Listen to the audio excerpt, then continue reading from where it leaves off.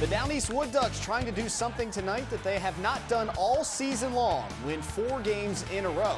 Now, the Wood Ducks have been one of the best teams in the division since the All-Star break. Heading into tonight, they were winners of their last 3 straight games, and tonight they were looking to make it 4 in a row as they took on the Myrtle Beach Pelicans. Howard Johnson and the Woodies rocking some red, white, and blue hats for this holiday weekend. We pick up the action. Bottom 5, Wood Ducks down 2-1. Justin Steele gets Matt Lipka to go down swinging, one of Steele's 5 strikeouts over 6 innings of work. Now, Down East starter Richardson Pena held his own. He catches Eddie Martinez looking as he struck out 6 in his outing. Top 8 we go. There were 2-1 for Eloy Jimenez, and he smokes this liner into left field. That's going to one-hop off the wall. A pair of runs come in to score as Myrtle Beach snaps the Wood Ducks' 3-game win streak, 4-1, the final from this evening.